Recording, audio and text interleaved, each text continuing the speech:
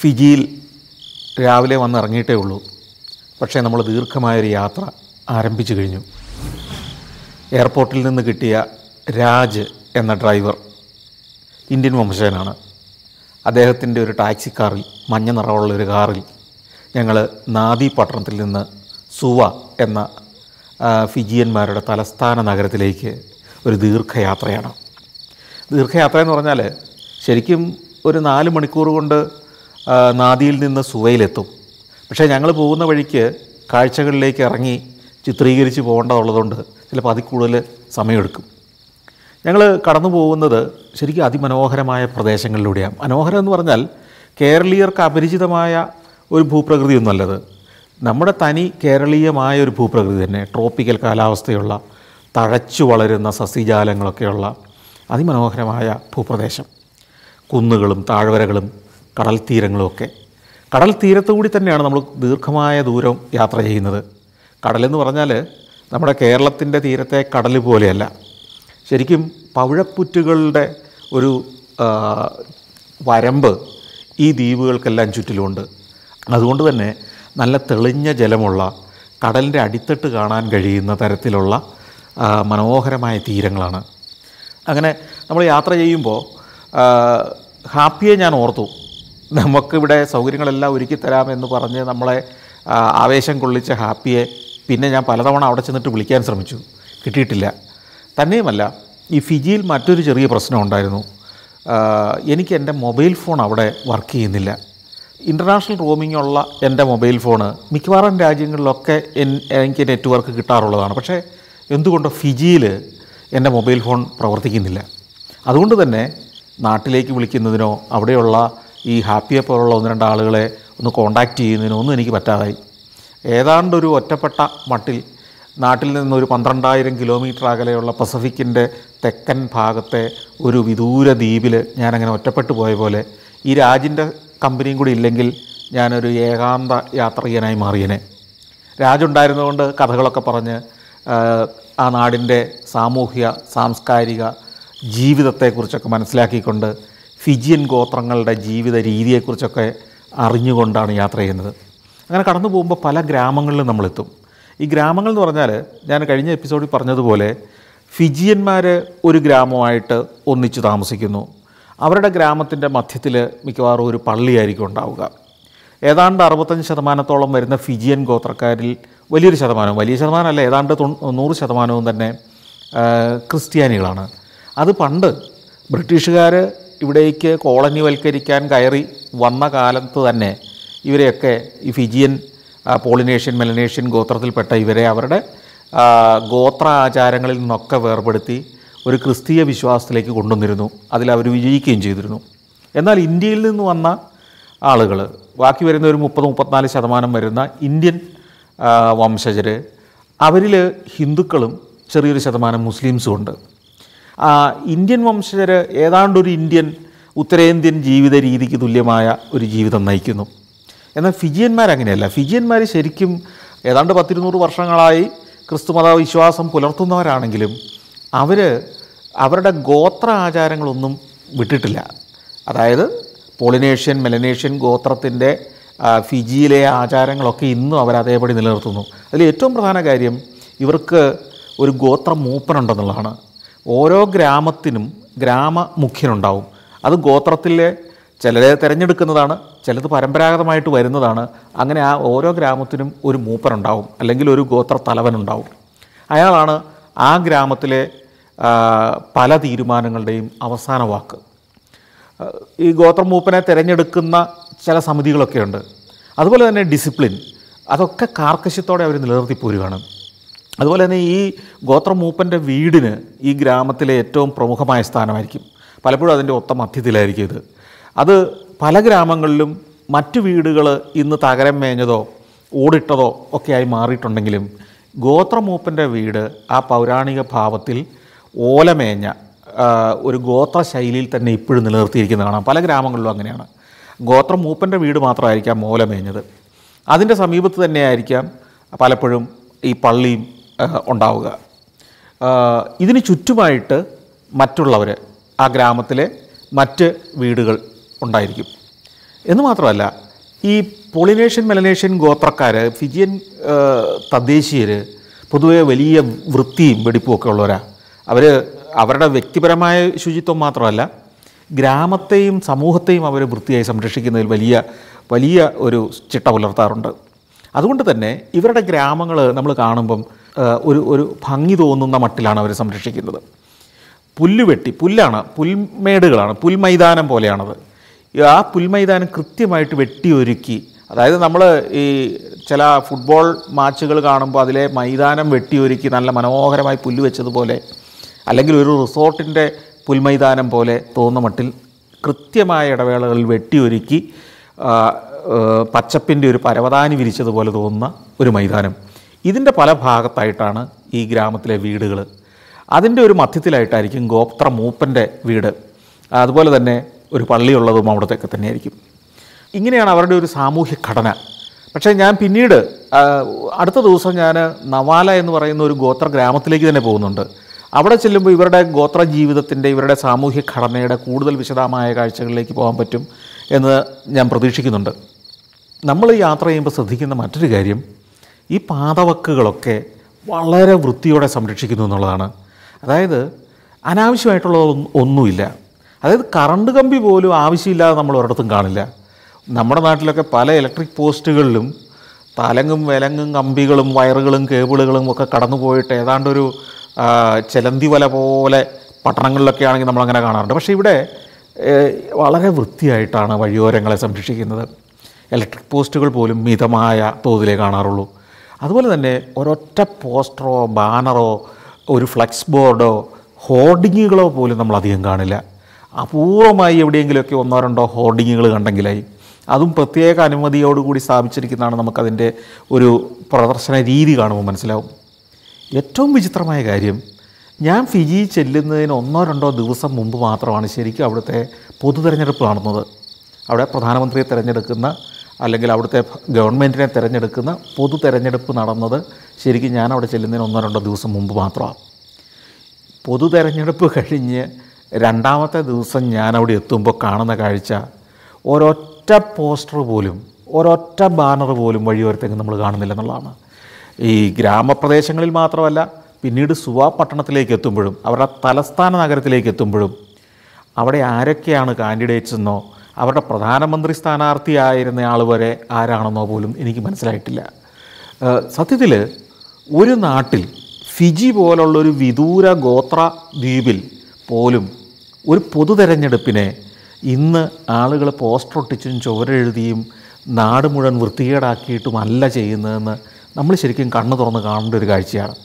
ഈ സോഷ്യൽ മീഡിയയുടെ, ടെലിവിഷൻ മീഡിയയുടെ, FM റേഡിയോകളുടെ, ഇൻ്റർനെറ്റിൻ്റെ ഒക്കെ ഒരു കാലത്ത് പ്രാകൃതമായി കടലാസുകളിൽ പേരെഴുതി ചുവരുകളിലെല്ലാം ഒട്ടിച്ചു വെച്ച് മതിലുകളിലെല്ലാം ചായം കലക്കി എഴുതി വെക്കുന്ന ഒരു പ്രാകൃത രീതിയാണ് നമ്മളിപ്പോഴും ഡെമോക്രസിയുടെ പേരിൽ അനുവർത്തിക്കുന്നതെന്നുള്ളത് നമ്മൾ എന്തുകൊണ്ടാണ് ചിന്തിക്കാത്തതെന്ന് എനിക്ക് അത്ഭുതം തോന്നാറുണ്ട്. ഇത് ഫിജിയിലല്ല, ഫിജി മുതൽ USA വരെയുള്ള ഒരു നാട്ടിലും തെരഞ്ഞെടുപ്പിൽ ഇത്തരം ഒരു കോമാളിത്തരം ആരും കാണിക്കാറില്ല. സത്യത്തിൽ എന്തുകൊണ്ടാണ് നമ്മുടെ ഇലക്ഷൻ കമ്മീഷൻ അങ്ങനെ ഒരു തീരുമാനം എടുക്കാത്തത്? എന്തുകൊണ്ടാണ് നമ്മുടെ കേന്ദ്ര സർക്കാർ അത്തരത്തിലൊരു തീരുമാനം എടുക്കാത്തത്? എല്ലാവർക്കും ബാധകമായൊരു നിയമമാണെങ്കിൽ എനിക്ക് തോന്നുന്നു എല്ലാ രാഷ്ട്രീയ പാർട്ടികളും അത് അംഗീകരിക്കില്ലേ? ആരും പോസ്റ്റർ ഒട്ടിക്കണ്ട എന്ന് തീരുമാനിച്ചാൽ പിന്നെ പ്രശ്നമില്ലല്ലോ. സോഷ്യൽ മീഡിയയിലൂടെ പ്രചാരം നടത്താമല്ലോ. ടെലിവിഷനിലൂടെ രാഷ്ട്രീയ നേതാക്കൾക്ക് വന്ന് ജനത്തെ അഭിസംബോധന ചെയ്യാനും അവരുടെ ആശയങ്ങൾ പറയാനുള്ള അവസരം കിട്ടിയാൽ പോരെ? പത്രസമ്മേളനങ്ങൾ നടത്തിയാൽ മതിയല്ലോ. പത്രത്തിൽ പരസ്യം ചെയ്യാമല്ലോ. എന്തിനാണ് ഈ പൊതുസ്ഥലങ്ങളെ മുഴുവൻ ഇത്ര മലീമസമാക്കുന്നത് എന്ന്? അതുമാത്രമല്ല, എത്രയോ 1000 കോടി രൂപയ്ക്ക് തുല്യമായ പോസ്റ്ററുകളും ബാനറുകളും ഫ്ലക്സുകളുമാണ് നമ്മൾ മാനുഫാക്ചർ ചെയ്യുന്നത്.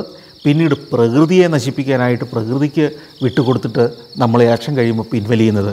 കാരണം ഈ തോറ്റ സ്ഥാനാർത്ഥിയും ജയിച്ച സ്ഥാനാർത്ഥിയും സ്വതന്ത്രനായി നിന്നയാളും ഒക്കെ അവരുടെ വകയായ കോൺട്രിബ്യൂഷൻ പ്രകൃതിയെ നശിപ്പിക്കുന്നതിലേക്ക് സംഭാവന ചെയ്തിട്ടാണ് ഇലക്ഷനിൽ നിന്ന് പിൻവാങ്ങുന്നത്.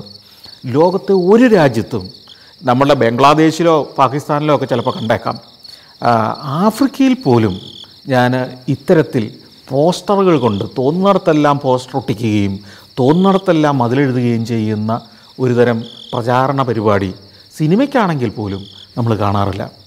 ചിലയിടങ്ങളിൽ സിനിമയുടെ പോസ്റ്ററുകളോ ഡിസ്പ്ലേ മെറ്റീരിയൽസോ ഒക്കെ സ്ഥാപിക്കുന്നതിന് വേണ്ടി ലോക്കൽ സെൽഫ് ഗവൺമെൻറ്റുകൾ, മുനിസിപ്പാലിറ്റികൾ, ഇപ്പോൾ പാരീസ് നഗരത്തിൽ പോലും ചില സ്തംഭങ്ങൾ നാട്ടി നിർത്തിയിട്ടുണ്ട്. അത് ചില്ലിട്ട ഒരു സിലിണ്ടർ ആകൃതിയിലുള്ളൊരു സ്തംഭം. അതിന് പ്രത്യേക ഫീസ് മുനിസിപ്പൽ ഓഫീസിൽ അടച്ചിട്ട് നമുക്ക് കൊണ്ടുപോയി അതിൽ പതിപ്പിക്കാം. അത്തരത്തിലുള്ള ഏതാനും എണ്ണമാണ് നഗരത്തിൽ നമ്മൾ കാണുന്ന ഇത്തരത്തിൽ പോസ്റ്റർ എന്ന് വേണേൽ പറയാവുന്നത്. ഇത്തരം ചെറിയ ചെറിയ കാര്യങ്ങൾ സത്യത്തിൽ ഗവൺമെൻറ്റുകൾക്ക് ഒരു ഡിസിഷൻ കൊണ്ട് എടുക്കാവുന്നതേ ഉള്ളൂ. അതിന് പണം മുടക്കില്ല. അപ്പം നമ്മൾ ഡിസിഷൻ എടുക്കുന്നിടത്ത് പോലും, ഒരു തീരുമാനം എടുക്കുന്നിടത്ത് പോലും പലപ്പോഴും പരാജയപ്പെടുന്നത്, അല്ലെങ്കിൽ നമുക്ക് സമയബന്ധിതമായിട്ട് ചെയ്യാൻ കഴിയാത്തത് എന്തുകൊണ്ടാണ് എന്നെനിക്ക് പലപ്പോഴും തോന്നാറുണ്ട്. വൃത്തി, ഭംഗി, മനോഹാരിത എന്നൊക്കെ പറയുന്നതിന് വലിയ പണം മുടക്കുള്ളതാണെന്ന് നമ്മൾ തെറ്റിദ്ധരിച്ചിരിക്കുക. പണം മുടക്കല്ല, ഒരു തീരുമാനം മാത്രമാണ് അതിൻ്റെ പിന്നിൽ വേണ്ടത്. ഇച്ഛാശക്തിയോടുകൂടി ഒരു ഗവൺമെൻറ് തീരുമാനം നടപ്പാക്കിയാൽ, അല്ലെങ്കിൽ ഒരു തീരുമാനം അറിയിച്ചാൽ, എനിക്ക് തോന്നുന്നു പൊതുജനം കൂടെ നിൽക്കും. പൊതുജനത്തിന് ഈ പോസ്റ്ററെല്ലാം ഒട്ടിക്കണമെന്ന് ഒരു നിർബന്ധവുമില്ല. വൃത്തിയാക്കിയിട്ട സ്വന്തം മതിലിൽ ആരെങ്കിലും വന്ന് എഴുതണമെന്ന് അവരാഗ്രഹിക്കുന്നില്ല. ഒന്ന് ആലോചിച്ച് നോക്കിയേ, നമ്മളുടെ ഒരു വീട് അതിമനോഹരമായി നമ്മളുടെ സ്വപ്ന ഭവനം എന്ന രീതിയിൽ നിർമ്മിച്ചതിന് ശേഷം അതിൻ്റെ പെയിൻറ്റിംഗ് എല്ലാം ചെയ്ത് അതിന് മതിലും പണിത് വൃത്തിയായ മുറ്റവും ഉണ്ടാക്കിയതിന് ശേഷം നമ്മളുടെ ബന്ധു, അല്ലെങ്കിൽ നമ്മുടെ ഏറ്റവും പ്രിയപ്പെട്ട ഒരാൾ തന്നെ ഇലക്ഷനിൽ മത്സരിച്ചാലും ആ വീടിൻ്റെ മതിലിൽ കൊണ്ടുപോയോ ആ വീടിൻ്റെ ഭിത്തിയിലോ നമ്മളൊരു പോസ്റ്റർ ഒട്ടിക്കാറില്ലല്ലോ. അതെന്തുകൊണ്ടാണ്? അപ്പം നമുക്ക് വേണ്ടപ്പെട്ടിടത്ത്, നമുക്ക് പ്രിയം തോന്നുന്നിടത്ത് നമ്മളിതൊന്നും ചെയ്യാറില്ല. നമ്മൾ തന്നെ സ്ഥാനാർത്ഥിയാണെങ്കിലും നമ്മുടെ മതിൽ കൊണ്ടുപോയി നമ്മൾ ഒട്ടിക്കില്ലല്ലോ ആ പോസ്റ്റർ. നമ്മളുടെ കാറിൻ്റെ മേൽ നമ്മളിത് ഒട്ടിക്കില്ലല്ലോ. അപ്പം നമുക്ക് വിലയേറിയതെന്ന് തോന്നുന്നതിനെ നമ്മൾ വെറുതെ വിടാറുണ്ട്. നമ്മുടെ രാജ്യം, നമ്മുടെ നാട് നമുക്ക് വിലയേറിയതല്ല എന്നതാണ് ഓരോ രാഷ്ട്രീയക്കാരനും നമ്മളോട് പറഞ്ഞുകൊണ്ടിരിക്കുന്നതെന്ന് പലപ്പോഴും തോന്നും നമുക്ക്. അപ്പോൾ ഇതൊക്കെ ചിന്തിച്ചുകൊണ്ട് തന്നെയാണ് ഞാൻ ഈ ഗ്രാമങ്ങളിലൂടെ സുവ പട്ടണത്തിലേക്ക് യാത്ര ചെയ്യുന്നത്. സുവ ഏതാണ്ട് 200 കിലോമീറ്റർ അകലെയാണ്. പക്ഷേ യാത്ര ഒട്ടും വിരസമല്ല. പലയിടത്തും കടൽ തീരത്തു കൂടിയാണ് യാത്ര ചെയ്യുന്നത്. നമ്മുടെ കടൽ തീരത്തു കൂടിയാണ് പോകുന്നത്. ഇടയ്ക്ക് അല്പം ഉള്ളിലേക്കൊക്കെ കയറും. വനപ്രദേശങ്ങളുണ്ട്, കരിമ്പിൻ പാടങ്ങളുണ്ട്. ഏറ്റവും രസകരമായ കാഴ്ച ഈ കരിമ്പിൻ പാടങ്ങളുടെ തന്നെയാണ്. ചിലയിടത്തൊക്കെ കരിമ്പിൻ്റെ കൃഷി, കരിമ്പിൻ്റെ വിളവെടുത്ത് കഴിഞ്ഞ ഒരു കാലമാണ് നമ്മൾ ചെല്ലുമ്പോൾ. അപ്പോൾ ട്രാക്ടറുകളിലും വലിയ ട്രക്കുകളിലുമൊക്കെ കരിമ്പ് അടുക്കി ഫാക്ടറികളിലേക്ക് കൊണ്ടുപോകുന്ന കാഴ്ച കാണാം. അങ്ങനെ പോകുമ്പോൾ ഇടയ്ക്ക് ചിലയിടത്ത് വഴിയോരത്ത് മത്സ്യം വിൽക്കുന്ന ആളുകൾ, ഒരു ഞായറാഴ്ചയാണ് അത്, അപ്പോൾ മത്സ്യം വാങ്ങാൻ വന്ന ആളുകൾ അപൂർവമായി ടെമ്പററി തട്ടുകടകൾ ഉണ്ടാക്കി വെച്ചിരിക്കുന്നതാണ്. അത് ഈ മാമ്പഴ സീസണാണ് ഞാൻ ചെന്നത്. മാമ്പഴം ധാരാളമായി ഉണ്ടാവുകയും അത് വിൽപ്പനയ്ക്ക് വഴിയോരങ്ങളിൽ നിരത്തി വെച്ചിരിക്കുകയും ചെയ്യുന്ന ഒരു കാലം. ധാരാളം പേര് സ്വന്തം പുരയിടത്തിൽ വിളഞ്ഞ ഈ മാമ്പഴം, പലതരം മാമ്പഴങ്ങൾ കൂട്ടി വഴിയോരത്ത് വെച്ച് വിൽക്കുന്നത് കണ്ടിരുന്നു. അപ്പോൾ അത്തരത്തിൽ ഒരു സ്ഥലത്ത് ഞങ്ങൾ വണ്ടി നിർത്തി ഇറങ്ങുമ്പോൾ അതിൻ്റെ ഒരു മറുവശത്ത്, റോഡിൻ്റെ മറുവശത്ത് കരിമ്പിൻ പാടമാണ്. ഈ കരിമ്പിൻ പാടത്തിലൂടെ എന്തോ ഒരു മുഴക്കം അടുത്തടുത്ത് വരുന്നത് എനിക്ക് ശ്രദ്ധയപ്പെട്ടു. നോക്കുമ്പോൾ ഒരു കുഞ്ഞ് ടോയ് ട്രെയിൻ പോലത്തെ ഒരു തീവണ്ടിയാണ്. അത് ഡീസൽ കൊണ്ട് പ്രവർത്തിക്കുന്ന ഒരു കുഞ്ഞ് തീവണ്ടി. ശരിക്കും പറഞ്ഞാൽ ഒരു കളിവണ്ടി എന്ന് വേണേൽ പറയാം. ഇതിന് ഏതാണ്ടൊരു 100 നൂറ്റാണ്ടിലേറെ പഴക്കം അല്ലെങ്കിൽ പ്രായമുള്ള ഒരു വണ്ടി സർവീസാണത്. ശരിക്കും ഇത് പാസഞ്ചർ വണ്ടിയല്ല, കളിക്ക് വേണ്ടിയുള്ളതുമല്ല. ഈ കരിമ്പ് പാടങ്ങളിൽ നിന്ന് കരിമ്പ് വെട്ടി അതിൻ്റെ വിളവെടുത്തതിന് ശേഷം ഈ ട്രെയിനിൻ്റെ പിന്നിലുള്ള ചെറിയ ട്രോളികളിൽ അടുക്കും. ഈ എല്ലാ പാളങ്ങളും, ഈ ട്രെയിനിൻ്റെ എല്ലാ പാളവും ചെല്ലുന്നത് അടുത്തുള്ള ഒരു കരിമ്പ് ഫാക്ടറിയിലേക്കായിരിക്കും, പഞ്ചസാര ഫാക്ടറിയിലേക്കായിരിക്കും. അപ്പോൾ ഈ പഞ്ചസാര ഫാക്ടറി കമ്പനി സ്ഥാപിച്ചിരിക്കുന്നതാണ് ഈ കരിമ്പിൻ പാടങ്ങളിലേക്ക് നീണ്ടു കിടക്കുന്ന ഈ റെയിൽ പാളങ്ങൾ. വീതി കുറഞ്ഞ ഒരു നാരോ ഗേജ് എന്ന് വേണേൽ പറയാവുന്ന ഒരു 2 അടിയോ 2.5 അടിയോ മാത്രമേ ഉള്ളൂ ഈ പാളങ്ങൾ തമ്മിലുള്ള അകലം. അതിലൂടെ ആടി ഒലഞ്ഞ ഒരു അപരിഷ്കൃത ജീവിയെപ്പോലെയാണ് ഈ ട്രെയിന് പോകുന്നത്. കുട്ടനാടിൻ്റെ നെൽവയലുകളിലൂടെ ഒരു തീവണ്ടിപ്പാളം ഉണ്ടായിരിക്കുകയും അത് നെൽവയലുകളെ ബന്ധിപ്പിച്ച് വിത്തും വളവും ഒക്കെ അങ്ങോട്ട് കൊണ്ടുപോകുന്നതിനും കൃഷി കഴിഞ്ഞ് വിളവെടുത്തതിന് ശേഷം നെല്ലും വൈക്കോലും ഒക്കെ ശേഖരിച്ച് തിരിച്ചു കൊണ്ടുവരികയും ചെയ്യുന്ന ഒരു തീവണ്ടി, ചരക്ക് വണ്ടി ഉണ്ടാക്കി എങ്ങനെ ഉണ്ടാവും? ഏതാണ്ട് അതുപോലെയാണ് ഈ ഫിജിയുടെ ഉൾഗ്രാമങ്ങളിലൂടെ, കൃഷിയിടങ്ങളിലൂടെ, കരിമ്പിൻ തോട്ടങ്ങളിലൂടെ ഇങ്ങനെ തീവണ്ടിപ്പാത പോയിരിക്കുന്നത്. അത് ആളുകൾക്ക് യാത്ര ചെയ്യാനുള്ളതല്ല, ഈ കരിമ്പ് കൊണ്ടുപോകാൻ വേണ്ടി മാത്രമുള്ളതാണ്. ഇത് ചെന്ന് നിൽക്കുന്നതാവട്ടെ അടുത്തുള്ള ഒരു പഞ്ചസാര ഫാക്ടറിയിലാണ്. ഈ പ്രധാന പഞ്ചസാര ഫാക്ടറി ഉണ്ടാവും മിക്കവാറും പ്രധാന പട്ടണങ്ങളിലെല്ലാം അതിന് പരിസരത്തുള്ള കൃഷിയിടങ്ങൾ മുഴുവൻ കരിമ്പും തോട്ടങ്ങളായിരിക്കും. ഈ കരിമ്പും തോട്ടങ്ങളിൽ പണിയെടുക്കുന്നതും അല്ലെങ്കിൽ അവിടെ കൃഷി നടത്തുന്നതും ഒക്കെ മിക്കവാറും ഇന്ത്യൻ വംശജർ. ഏതാണ്ട് ഒരു 80% മുതൽ 90% വരെ കരിമ്പും തോട്ടങ്ങൾ മുഴുവൻ നടത്തുന്നത് ഇന്ത്യൻ വംശജരാണ്. മറ്റൊരു വിചിത്രമായ കാര്യം, ഈ ഇന്ത്യൻ വംശജർക്ക് പക്ഷേ സ്വന്തമായി ഭൂമി അധികമില്ല. അത് മുഴുവൻ മിക്കവാറും ഫിജിയൻ വംശജരുടേതാണ്. നിയമം മൂലം അവിടുത്തെ ബഹുഭൂരിപക്ഷം ഭൂമിയും മണ്ണിൻ്റെ മക്കളായ ഫിജിയന്മാർക്ക് വേണ്ടി മാറ്റിവെച്ചിരിക്കുക. അവരിൽ നിന്ന് പാട്ടത്തിനടുത്താണ് ഇന്ത്യൻ വംശജർ അവിടെ കൃഷി നടത്തുന്നത്. അപ്പോൾ ഈ ഭൂമിയുടെ നിയമങ്ങൾ, ഉടമസ്ഥാവകാശത്തെ സംബന്ധിച്ചുള്ള നിയമങ്ങളൊക്കെ അല്പം കർക്കശമാക്കിയതോടുകൂടി, പ്രത്യേകിച്ച് മണ്ണിൻ്റെ മക്കൾ വാദം ഉൾപ്പെടെയുള്ള ചില ഇഷ്യൂസൊക്കെ വന്നതോടുകൂടി ഇന്ത്യൻ വംശജരായ നിരവധി പേർ, പുതിയ തലമുറയിലുള്ളവർ ഫിജിയിൽ നിന്ന് ഓസ്ട്രേലിയയിലേക്കും ന്യൂസിലൻഡിലേക്കും അമേരിക്കയിലേക്കും ഒക്കെ തൊഴിൽ തേടി കുടിയേറാൻ തുടങ്ങിയിരിക്കുന്നു. അപ്പോൾ അതുകൊണ്ട് തന്നെ ഇന്ത്യൻ വംശജരുടെ എണ്ണം ചെറിയ തോതിൽ കുറഞ്ഞു വരുന്നുണ്ട്. ഇപ്പോൾ ഞങ്ങൾ യാത്ര തുടരുകയാണ്. അങ്ങനെ പോകുമ്പോൾ മാവൂയി ബേ എന്ന് പറയുന്ന ഒരു പ്രദേശത്തെത്തുന്നു. ഈ മാവൂയി ബേയിൽ ശരിക്കും മനോഹരമായൊരു കടൽ തീരമാണ്, അതിസുന്ദരമായ കടൽ തീരം. ഈ സുന്ദരം എന്ന് പറഞ്ഞാൽ നമ്മളുടെ കടൽ തീരവും അവരുടെ കടൽ തീരമായിട്ടുള്ള വ്യത്യാസം എന്താണെന്ന് വെച്ചാൽ അത് കാണുക തന്നെ വേണം. മാൽദീവ്സിലെയൊക്കെ പോലെ തന്നെ ഈ അടി നമുക്ക് കാണാവുന്ന, കടലിൻ്റെ അടിത്തട്ട് നമുക്ക് കാണാവുന്ന പോലെ ആഴം കുറഞ്ഞ് കോറലുകൾ നിരന്ന ഒരു കടൽ തീരം. അപ്പോൾ അവിടെ വണ്ടി നിർത്താൻ ഞാൻ പറഞ്ഞു. കാരണം എന്ന് വെച്ച് കഴിഞ്ഞാൽ കുറേ വാഹനങ്ങളൊക്കെ അവിടെ വന്ന് പാർക്ക് ചെയ്ത് കിടക്കുന്നുണ്ട്. ഈ ഫിജിയിൽ പല സ്ഥലങ്ങളിലും സ്വദേശികൾ ടൂറിസ്റ്റുകളായി അധികം എത്താറില്ലെങ്കിൽ ഈ മാവൂയി ബേയിൽ സ്വദേശികൾ എത്തും. കാരണം എന്താ വെച്ച് കഴിഞ്ഞാൽ അവിടെ കുറേ ദൂരം നമുക്ക് കടലിലൂടെ ഇറങ്ങി നടക്കാം. ഏതാണ്ട് ഒരു 1/4 കിലോമീറ്റർ കടലിലൂടെ, നമ്മുടെ ഒരു മുട്ടോളം അല്ലെ മുട്ടിന് മേലെ മാത്രമേ വെള്ളമുള്ളൂ. അത് കോറലുകൾ ഇങ്ങനെ തെളിഞ്ഞ വെള്ളവുമായിട്ട് ഇങ്ങനെ കിടക്കുകയാണ്. അപ്പോൾ അതിലൂടെ നടന്ന് നമുക്ക് കുറേ ദൂരം കടലിലേക്ക് ഇറങ്ങാം. അവിടെയൊക്കെ തീരത്തിൽ നിന്ന് ഒരു 100, 200, 300 മീറ്റർ വരെ നമുക്ക് വെള്ളത്തിലൂടെ നടന്നു പോകാൻ പറ്റും. എന്ന് മാത്രമല്ല ഈ വെള്ളം നല്ല തെളിഞ്ഞ പളുങ്ക് ജലമാണ്. അപ്പോൾ ഇതിനകത്തെ കടൽ ജീവികളെ നമുക്ക് കാണാം. ധാരാളം മത്സ്യങ്ങളുണ്ട്, കോറൽ മത്സ്യങ്ങൾ. അപ്പോൾ ഈ കടലിന് മുകളിലൂടെ ഏതാണ്ട് ഒരു 100-150 മീറ്റർ നീളത്തിൽ ഒരു കടൽപ്പാലം പണിത് വെച്ചിട്ടുണ്ട്, മരം കൊണ്ടുള്ള സുന്ദരമായൊരു കടൽപ്പാലം. അപ്പോൾ നമുക്ക് ഈ കടൽപ്പാലത്തിൽ കൂടെ ഇങ്ങനെ കടലിലേക്ക് ഇറങ്ങി പോകാം. അപ്പം എന്താ രസമെന്ന് വെച്ച് കഴിഞ്ഞാൽ ഈ കടൽപ്പാലത്തിൻ്റെ അങ്ങേയറ്റത്ത് ഒരു ചെറിയ മണ്ഡപം പോലെ പണിത് വെച്ചിരിക്കുന്നു, ഓല മേഞ്ഞൊരു മണ്ഡപം. അവിടെ പോയിരിക്കാം. അവിടെ കാറ്റ്, നല്ല സുന്ദരമായ കാറ്റ്. ഈ മണ്ഡപത്തിൽ ചുറ്റോട് ചുറ്റും ബെഞ്ചുകൾ. അവിടെ പോയിരുന്ന് ലഘുഭക്ഷണമൊക്കെ കഴിച്ചിരിക്കുന്ന ധാരാളം ആളുകളെ കാണാം. കൂടാതെ ഈ മണ്ഡപത്തിൽ നിന്ന് കടലിലേക്ക് വീണ്ടും നമുക്ക് ഇറങ്ങാൻ പറ്റുന്ന പോലെ സ്റ്റെപ്പുകൾ. ഈ സ്റ്റെപ്പിലൊക്കെ പോയിരുന്ന് ഫോട്ടോ എടുക്കുകയും കാറ്റുകൊണ്ടിരിക്കുകയും ഒക്കെ ചെയ്യുന്ന വിദേശികൾ, സ്വദേശികളൊക്കെ ആളുകൾ. അപ്പോൾ ഞാനും അവിടെ പോയി കുറച്ച് നേരം ഇരുന്നു. അപ്പോൾ അവിടെ നിന്ന് പിന്നെയും നമുക്ക് ഈ വെള്ളത്തിലേക്ക് ഇറങ്ങിയിട്ട് വീണ്ടും ഒരു 100-200 മീറ്ററും കൂടെ നടന്നാലേ തിരയുള്ള ആഴമുള്ള കടലിൻ്റെ ഭാഗത്തേക്ക് എത്തുള്ളൂ. ഗംഭീരമായ അനുഭവമാണ്. ശരിക്കും ഇത്തരം തീരങ്ങൾ തന്നെയാണ് ഫിജിയിലേക്ക് ലോകത്തിൻ്റെ നാനാഭാഗത്തു നിന്നും ടൂറിസ്റ്റുകളെ എത്തിക്കുന്നത് നമുക്ക് വ്യക്തമാവും. അപ്പോൾ ഇടയ്ക്ക് ഈ അങ്ങ് തീരത്ത് നിന്ന് രാജ് കൈ ഉയർത്തി കാണിക്കും, അതായത് പോകാൻ നേരമായി എന്നാണ്, നമുക്ക് സമയം കളയാനില്ല എന്നാണ്. കാരണം സുവയിലെത്തണമെങ്കിൽ ദീർഘമായി യാത്ര ചെയ്യണമല്ലോ. ഞാൻ പെട്ടെന്ന് ആ ഷോട്ടുകളൊക്കെ എടുത്ത് അതിൻ്റെ തീരത്തെ കുറേ റിസോർട്ടുകളുടെയും ദൃശ്യങ്ങളൊക്കെ പകർത്തി തിരിച്ച് കാറിലേക്ക് എന്ന് കയറി വീണ്ടും ഞങ്ങൾ യാത്ര തുടരുകയാണ്. ഈ ചില ഭാഗങ്ങളിലെത്തുമ്പോൾ റോഡിൻ്റെ ഓരങ്ങളൊക്കെ അതിമനോഹരമായി ലാൻഡ്സ്കേപ്പ് ചെയ്ത് പൂത്തുലഞ്ഞ ചെടികളൊക്കെ വെച്ച് പിടിപ്പിച്ചിരിക്കുന്നു. അതിന് സമീപത്തൂടെ ഒരു മതിൽക്കെട്ട് കാണാം. ഈ മതിൽക്കെട്ടിനകം അവിടുത്തെ റിസോർട്ടുകളാണ്. അതായത് കടലിൻ്റെ തീരത്തെ പരമാവധി സ്ഥലം അവിടെ ഗവൺമെൻറ് റിസോർട്ടുകൾക്ക് നൽകിയിരിക്കുകയാണ്. ഈ ഓരോ റിസോർട്ടും ശരിക്കും പറഞ്ഞാൽ രാജ്യത്തിന് വേണ്ടി ഓരോ രാത്രിയും പണം ഉണ്ടാക്കിക്കൊണ്ടിരിക്കുക.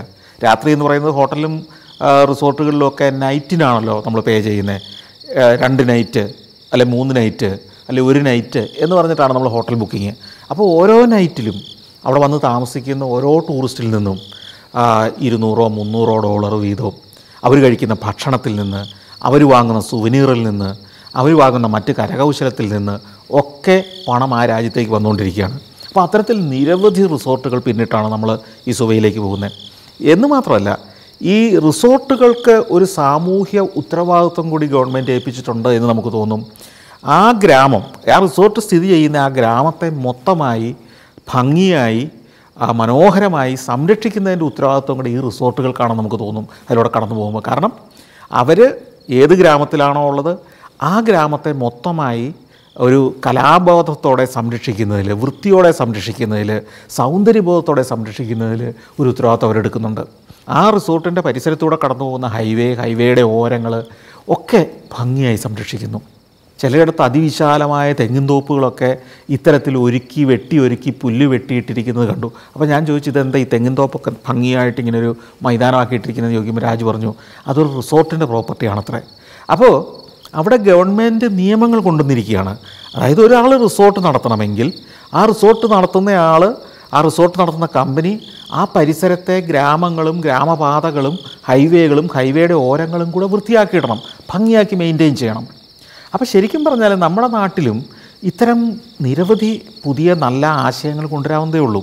നമ്മൾ ബാർ ലൈസൻസ് കൊടുക്കുമ്പോൾ ആ പട്ടണത്തിലെ ആ ബാർ നടത്തുന്ന ആ സ്ഥാപനത്തോട് അതിൻ്റെ ആ പരിസരത്തെ ഇത്ര ഏരിയ ഭംഗിയായി സംരക്ഷിക്കാനുള്ള ഉത്തരവാദിത്വം കൂടെ നിങ്ങൾ ഏറ്റെടുക്കേണ്ടതാണ് എന്ന് ബാർ ലൈസൻസ് വ്യവസ്ഥയിൽ ഉൾപ്പെടുത്തുകയും അതവർ ചെയ്യുന്നതിന് ഒരു നിരീക്ഷണം ഉണ്ടാക്കുകയും ചെയ്താൽ ഇതൊക്കെ സാധ്യമാകും. ചിലരെങ്കിലും പറഞ്ഞേക്കാം നമ്മുടെ നാട്ടിൽ ഇതൊന്നും നടക്കില്ല, നമ്മുടെ ഉദ്യോഗസ്ഥന്മാർ ഇതൊന്നും ചെയ്യാൻ പ്രാപ്തരല്ല എന്ന്. എനിക്കങ്ങനെ തോന്നുന്നില്ല. നമ്മുടെ നാട്ടിൽ എത്രയോ ഭംഗിയായി എന്തെല്ലാം സംവിധാനങ്ങൾ നടക്കുന്നുണ്ട്. നമ്മുടെ ഇന്ത്യൻ റെയിൽവേ എത്രയായിരം പാസഞ്ചേഴ്സ് അല്ലെങ്കിൽ എത്രയോ ലക്ഷം പാസഞ്ചേഴ്സിനെ എല്ലാ ദിവസവും ലക്ഷ്യസ്ഥാനങ്ങളിലേക്ക് എത്തിക്കുന്നുണ്ട്. വലിയ പ്രശ്നങ്ങളൊന്നുമില്ലാതെ ഇന്ത്യൻ റെയിൽവേ എത്രയോ നൂറ്റാണ്ടുകളായി ഇന്ത്യയിൽ പ്രവർത്തിച്ചുകൊണ്ടിരിക്കുന്നു വിജയകരമായിട്ട്. ഇന്ത്യൻ ടെലികോം ഡിപ്പാർട്ട്മെൻറ്റ്, അല്ലെങ്കിൽ നമ്മുടെ തന്നെ ഇലക്ഷൻ കമ്മീഷന്, അല്ലെങ്കിൽ നമ്മുടെ നാട്ടിലെ പോലീസ് സംവിധാനം അപൂർവമായി ചില പേരുദോഷങ്ങൾ കേൾപ്പിക്കുന്നതല്ലാതെ ഒരു 90% ഇന്ത്യൻ സംവിധാനങ്ങൾ അല്ലെങ്കിൽ നമ്മുടെ ഗവൺമെൻറ് സംവിധാനങ്ങൾ ഫലപ്രദമായി പ്രവർത്തിക്കുന്നുണ്ട്.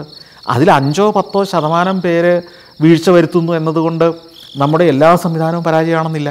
അപ്പോൾ ഇത്തരം ഗംഭീരമായ ഭരണ സംവിധാനമുള്ള നമുക്ക് ഇത്തരത്തിലുള്ള ആശയങ്ങൾ നടപ്പാക്കാൻ ഈ സംവിധാനങ്ങൾ ഉപയോഗപ്പെടുത്താവുന്നതേ ഉള്ളൂ. അതുപോലെ തന്നെ ഞാൻ പലപ്പോഴും ചിന്തിക്കാറുള്ളൊരു കാര്യമാണ് നമ്മുടെ സ്റ്റുഡൻറ്റ് ഫോഴ്സ്. കേരളത്തിൽ ഏതാണ്ട് 40 ലക്ഷം വിദ്യാർത്ഥികൾ പഠിക്കുന്നുണ്ട്. ഈ 40 ലക്ഷം വിദ്യാർത്ഥികൾ വീടുകളിൽ നിന്ന് സ്കൂളുകളിലേക്ക് വരികയും പാഠപുസ്തകങ്ങൾ പഠിക്കുകയും ലാബുകളിൽ അവരുടെ സമയം സ്പെൻഡ് ചെയ്യുകയും കലാപ്രവർത്തനങ്ങളിൽ ഏർപ്പെടുകയും കായികമായ മത്സരങ്ങളിൽ പങ്കെടുക്കുകയും ഒക്കെ ചെയ്യുന്നുണ്ട്. പക്ഷേ പ്രകൃതിയെ സംരക്ഷിക്കുന്നതിന് വേണ്ടി, പരിസരത്തെ വൃത്തിയാക്കുന്നതിന് വേണ്ടി, അതിനെ സൗന്ദര്യവൽക്കരിക്കുന്നതിന് വേണ്ടി, ഒരു വൃക്ഷമെങ്കിലും നടുന്നതിന് വേണ്ടി ഇവരുടെ വിദ്യാഭ്യാസ കാലം നമ്മൾ ചെലവഴിക്കുന്നുണ്ടോ എന്ന് സംശയമാണ്. പ്രകൃതിബോധം, പൗരബോധം ഇതൊന്നും നമ്മുടെ കുട്ടികളുടെ വിദ്യാഭ്യാസത്തിൻ്റെ ഭാഗമേ അല്ല എന്ന് പലപ്പോഴും തോന്നും. ഇപ്പോഴും നമുക്കറിയാം നമ്മളുടെ വിദ്യാഭ്യാസത്തിൽ പ്രകൃതിബോധം നമ്മൾ ഭൗമദിനം ആചരിക്കുന്നുണ്ട്, എൻവയോൺമെൻറ്റ് ഡേയെക്കുറിച്ചൊക്കെ പ്രഭാഷണങ്ങൾ നടത്തുന്നുണ്ട്, പാഠപുസ്തകത്തിൽ ചാപ്റ്ററുകളുണ്ട്. പക്ഷേ എന്തുകൊണ്ടാണ് നമ്മളുടെ ഒരു വിദ്യാർത്ഥി പോലും അവരുടെ വിദ്യാഭ്യാസ കാലം കഴിഞ്ഞ് പുറത്തിറങ്ങുന്നതിനിടയ്ക്ക് ഒരു മരമെങ്കിലും വെച്ചിട്ട് ഇറങ്ങിപ്പോണമെന്ന് തോന്നുന്ന ഒരാളായി മാറാത്തത്? ശരിക്കും സിലബസിൻ്റെ ഭാഗമായി ഒരു 5ാം ക്ലാസ്സിലെത്തുന്ന ഒരു കുട്ടി ഒരു വൃക്ഷത്തൈയെങ്കിലും സ്കൂൾ പരിസരത്തോ സ്വന്തം നാട്ടിലോ സ്വന്തം വീടിനോട് ചേർന്നോ നട്ടുവയ്ക്കുകയും അതിനെ സംരക്ഷിക്കുകയും അത് വളരുന്നതിന് വേണ്ട അനുകൂല സാഹചര്യങ്ങൾ ഒരുക്കുകയും ചെയ്ത് അവൻ 10ാം ക്ലാസ്സിലോ 12ാം ക്ലാസ്സിലോ എത്തുമ്പോഴേക്കും ആ വൃക്ഷം നിശ്ചിത വളർച്ച പ്രാപിച്ചെങ്കിൽ, അതിനെ സംരക്ഷിച്ചെങ്കിൽ അവനൊരു ഗ്രേസ് മാർക്ക് കൊടുത്തുകൂടെ? നമ്മുടെ നാട്ടിലെ ഓരോ സ്കൂളിലെയും കുട്ടികൾക്ക്, ഓരോ ക്ലാസ്സിലെയും കുട്ടികൾക്ക് ആ ഗ്രാമത്തിലെ ഒരു നിശ്ചിത ഭാഗത്തെ വൃത്തിയാക്കി ഭംഗിയായി കലാപരമായി സംരക്ഷിക്കുന്നതിനുള്ള ടാസ്കുകൾ നൽകിക്കൂടെ? അത് ആഴ്ചയിലെ നിശ്ചിത ദിവസങ്ങളിൽ ഈ പ്രകൃതിയെ സംരക്ഷിക്കുന്നതിന്, പരിസരത്തെ വൃത്തിയാക്കിയിടുന്നതിന്, അതിനെ സൗന്ദര്യവൽക്കരിക്കുന്നതിന്, പൂച്ചെടികളും മറ്റ് സസ്യജാലങ്ങളും വച്ചുപിടിപ്പിച്ച് വളർത്തിയെടുക്കുന്നതിന് അവർക്കൊരു പരിശീലനം കൊടുക്കുകയും അധ്യാപകരുടെ നേതൃത്വത്തിൽ ഈ പ്രവർത്തനം നടത്തുകയും അതിനവർക്ക് ഓരോ വർഷവും മാർക്ക് നൽകുകയും ചെയ്യുന്നൊരു സിസ്റ്റം ഉണ്ടാക്കിക്കൂടെ? പ്രകൃതിയിലേക്ക് ഇറങ്ങി കൃഷി മാത്രമല്ല, പ്രകൃതി സംരക്ഷണം മാത്രമല്ല, വനവൽക്കരണം പോലുള്ള പ്രവർത്തനങ്ങളിലേക്ക് നമ്മുടെ വിദ്യാർത്ഥി സമൂഹത്തെ ഉൾപ്പെടുത്തിക്കൂടെ? ഇത്തരത്തിൽ കുട്ടികൾ വൃത്തിയാക്കിയിട്ട ഒരു പരിസരത്തെ വൃത്തിഹീനമാക്കാൻ അവരുടെ മാതാപിതാക്കൾ മുതിരില്ല. എന്ന് മാത്രമല്ല, ഈ കുട്ടികൾ വളർന്ന് മുതിർന്ന പൗരന്മാരായി മാറുമ്പോൾ പ്രകൃതി സംരക്ഷണത്തിൻ്റെ പാഠം, പരിസരത്തെ വൃത്തിയാക്കി സംരക്ഷിക്കുന്നതിൻ്റെ പാഠം, വൃക്ഷങ്ങളെ വളർത്തേണ്ടതിൻ്റെ പാഠം, വൃക്ഷങ്ങളെ വെട്ടിക്കളയാതിരിക്കുന്നതിൻ്റെ പാഠം ഇവരെ പിന്നീട് ആരും പഠിപ്പിക്കേണ്ടതില്ല. കാരണം ഇവർ പ്രവർത്തിച്ചിട്ടുണ്ട്. നമുക്കറിയാം, നമ്മളുടെ കലാമേഖലയിൽ പ്രവർത്തിക്കുന്ന, യൂത്ത് ഫെസ്റ്റിവലുകളിൽ പങ്കെടുക്കുന്ന, അതിൽ എ ഗ്രേഡ് നേടുന്ന കുട്ടികൾക്ക് നമ്മൾ ഗ്രേസ് മാർക്കുകൾ നൽകാറുണ്ട്. സ്പോർട്സിൽ പങ്കെടുക്കുന്ന കുട്ടികൾക്ക് ഗ്രേസ് മാർക്ക് നൽകാറുണ്ട്. കേരളത്തിലെ സംസ്ഥാന യൂത്ത് ഫെസ്റ്റിവലിൽ ഒരു 6000-7000 കുട്ടികളാണ് പങ്കെടുക്കുന്നത്. ജില്ലാ യൂത്ത് ഫെസ്റ്റിവലുകളിലും കൂടെ കൂടുമ്പോൾ എനിക്ക് തോന്നുന്നത് കൂടിപ്പോയാൽ ഒരു 50,000-നും 1,00,000-നും ഇടയിൽ കുട്ടികൾക്കാണ് ശരിക്കും കലാപ്രവർത്തനങ്ങളിൽ പങ്കെടുക്കാൻ അവസരം കിട്ടുന്നത്. അതിൽ ചെറിയൊരു ശതമാനത്തിന് മാത്രമേ അതിലൂടെ ഗ്രേസ് മാർക്ക് കിട്ടുന്നുള്ളൂ. സ്പോർട്സിൽ പങ്കെടുക്കുന്നു അത്ര തന്നെ. എന്നാൽ ബാക്കി വരുന്ന 10-40 ലക്ഷം വരുന്ന വിദ്യാർത്ഥി സമൂഹത്തിന് പൂർണ്ണമായി ഇൻവോൾവ് ചെയ്യാനും പ്രവർത്തിക്കാനും കഴിയുന്നൊരു മേഖലയാണ് പ്രകൃതി സംരക്ഷണ മേഖല. നദീതീരങ്ങൾ, നാട്ടിലൂടെ ഒഴുകുന്ന ഒരു ചെറിയ തോടിൻ്റെ പരിസരങ്ങൾ, അല്ലെങ്കിൽ നാട്ടിലെ പൊതു സ്ഥലങ്ങൾ ഒക്കെ വൃത്തിയായും ഭംഗിയായും കലാപരമായും സംരക്ഷിക്കുന്നതിനുള്ള പരിശീലനം, അതിന് കൃത്യമായ മാർഗ്ഗനിർദ്ദേശം നൽകുന്ന പാഠപുസ്തകങ്ങൾ രൂപപ്പെടണം. അതിനുവേണ്ട പരിശീലന പരിപാടികൾ ഉണ്ടാകണം. ഇതിലൂടെയൊക്കെ കടന്നു പോകുന്ന ഒരു വിദ്യാർത്ഥി സമൂഹം ശരിക്കും അവരുടെ 10ാം ക്ലാസ് പരീക്ഷയിലേക്ക് എത്തുമ്പോൾ അവർ നടത്തിയ ഇത്തരം പ്രവർത്തനങ്ങളെ വിലയിരുത്തി അവർക്ക് എന്തുകൊണ്ട് ഗ്രേസ് മാർക്ക് നൽകിക്കൂടാ?